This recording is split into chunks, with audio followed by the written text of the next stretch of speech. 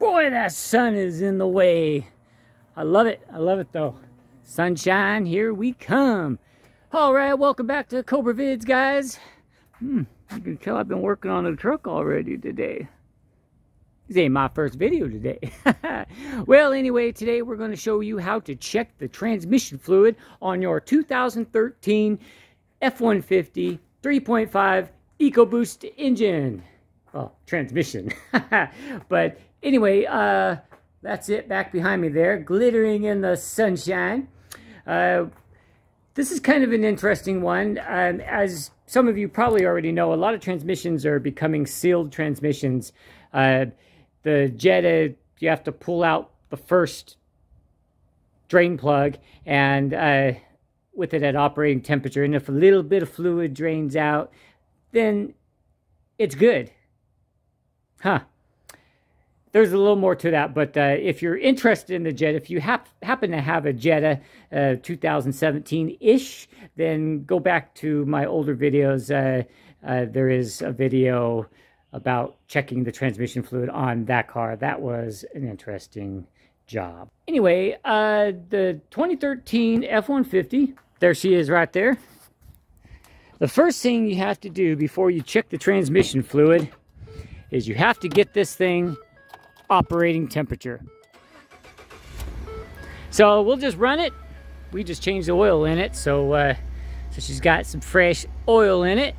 That's the temperature right there, so we're gonna wait for it to get right about in the middle. So I'm gonna go ahead and let it idle while I clean up from the last job.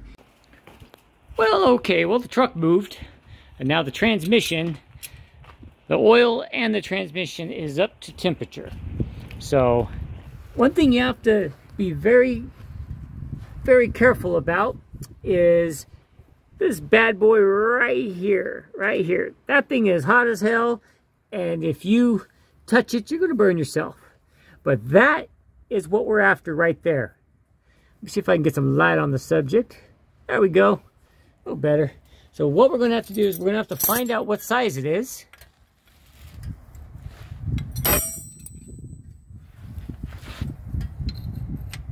Looks like it's a 19 millimeter. I only got a stubby. Some of my tools are still packed away from moving after a year. Kind of ridiculous. So I'm going to use both hands and break this little tab loose. That is just above the front passenger side of the transmission pan. Again, guys, when you're tightening things like drain plugs and things like this guy right here, you don't have to Gorilla Torque it, man. This thing took a lot of effort to get out. But first, I'm going to have to go grab a rag because that is, yeah, that's pretty hot. So I'm going to go grab a rag and I will be right back.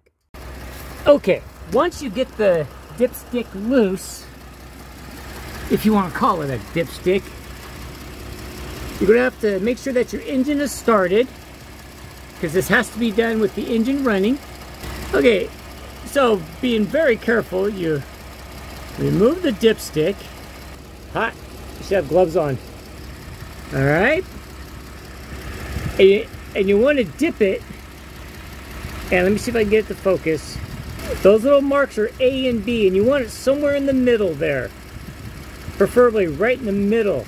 So now I'm going to dip this in there and pull it back out, and we'll see what it looks like. Alrighty guys, so as you can see, when I pull the dipstick out, it is right about the B, right on the B. You see where the fresh fluid is? If not right at the middle line. But looking at it off camera, you can tell that it's a little higher than that middle line there. So my transmission fluid is in the safe zone. So I'm not going to worry about it. It's looking a little dirty, so I might have to change it fairly soon. Alrighty, well, that's really going to wrap it up. Oh, I just wanted to make sure that I mentioned that the wrench I used to get that drain plug off was a 19 millimeter, just in case. It might help you out. If you enjoyed this video, please give us a big old thumbs up. Help us promote this video and Cobra Vid so we can continue producing great videos on all kinds of sorts of things just for you. Until next time, guys, stay safe, stay free, and we will see you on the next one. I'll see you. I'm telling you, I promise.